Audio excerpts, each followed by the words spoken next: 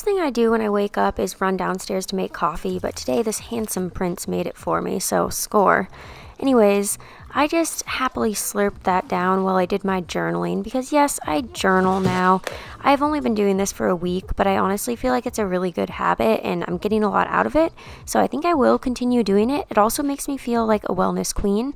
Then I had a little snack, a handful of homemade granola, and got on the bike for my bike shakeout because I do my shakeouts on the bike on workout days. Also, always cover the clock with a towel. It really helps.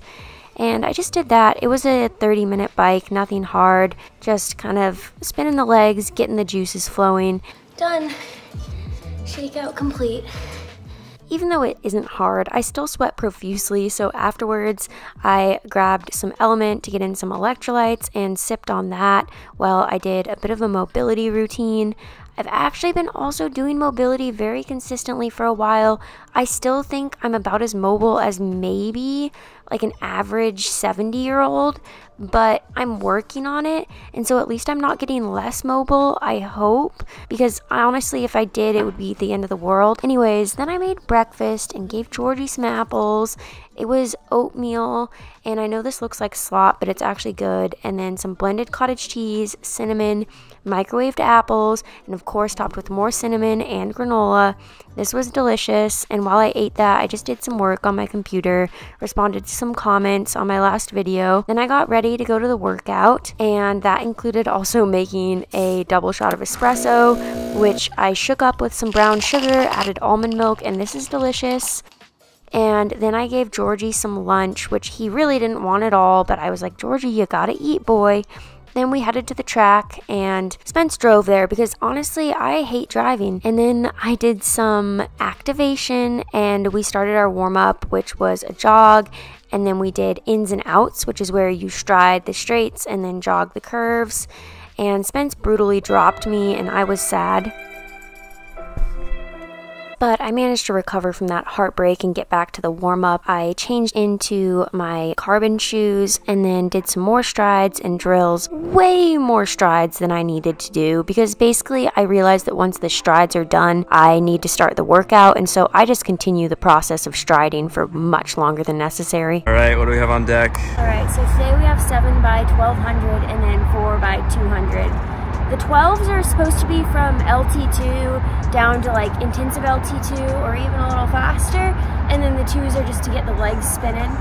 So yeah, should be a good workout. It's kind of a long one, but I'm going to be in lane 1 of the track, which I haven't been in quite some time. So yeah, excited for it, and should be good. So the half marathon that I'm doing is Pikes Peak, which is all uphill at an average of about 12% grade. So you might be wondering, Allie, why are you doing a workout on a track that it's like the most flat surface that exists? Well, this is a threshold workout, and basically, threshold training is where you're trying to get to the zone where your body is producing and getting rid of lactate at the same rate.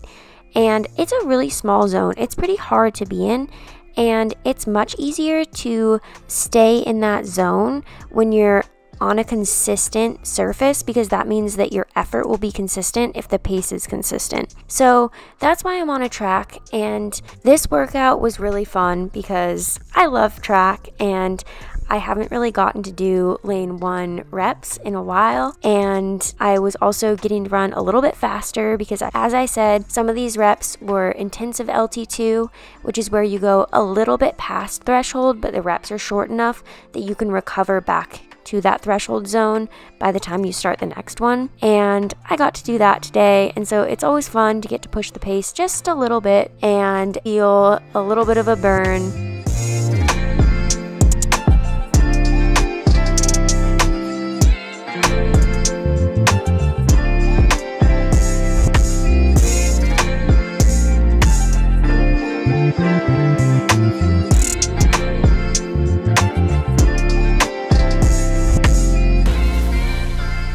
After the 1200s, I did some 200s just to get the legs spinning a bit. I'm on to my 200s now, and I am definitely doing this 200. This whole stretch is so windy. It is, I think, like a class 3 hurricane or so. It is miserable, let me tell you.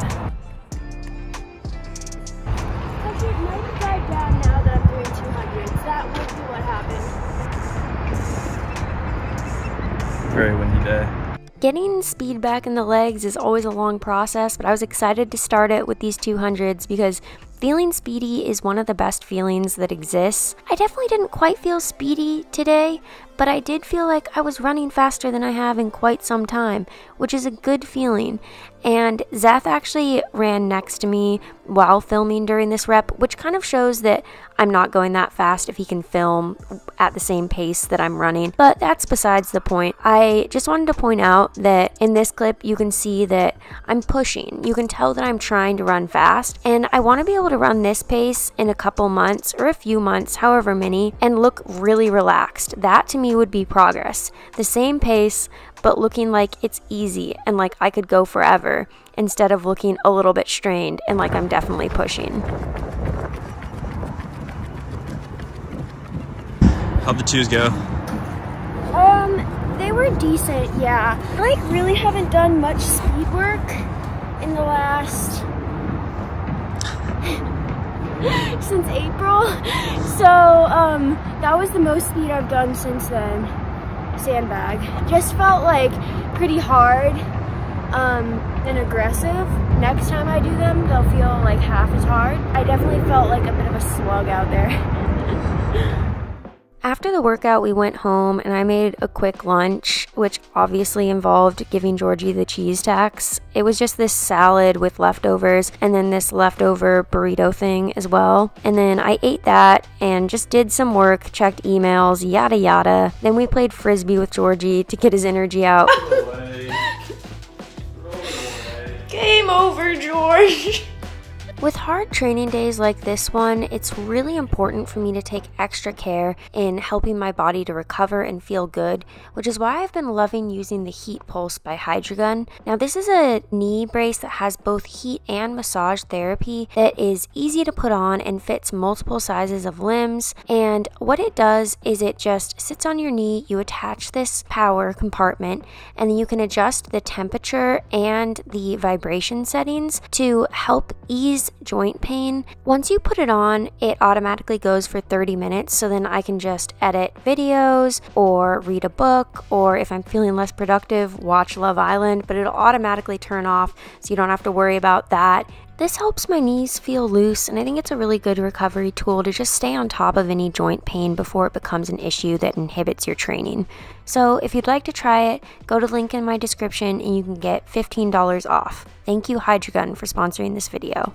And it was time to head to the gym for workout number 3, a lift. And I was frowning because it was raining, not because I didn't want to do this. Lifting is very important, and I've been really enjoying it this year. I can feel myself getting stronger, my core, my arms, my legs, all over. Your best flex? That's pretty good. Friend Alexis lifts with me sometimes, but she hasn't been able to come in a while, but today she could. Don't take 3 months off from the gym, kids. It's always great to have someone else to lift with, because as much as I know that it's important and it makes me a better runner and athlete, it's hard for me to motivate myself to do this when I'm alone. Going big time. This could be you one day, kids. This bar is heavier than the normal bar. Not going big. This bar is heavier. So yeah, Alexis and I are both putting up pretty big numbers on the bench these days. But after the lift, I made a protein shake, and then we just took Georgie out on a walk, and he was loving it outside, and also he was perfect. He is perfect. I don't know how he does it, but he gets cuter every single day.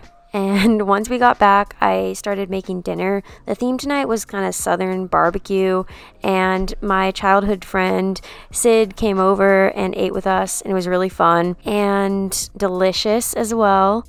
Then afterwards, I just chilled, ate some ice cream, and we watched One Piece. And that was the full day in the life. So I hope you enjoyed it. Thanks for watching. Please like, subscribe, comment. And yeah, that's all for now, folks.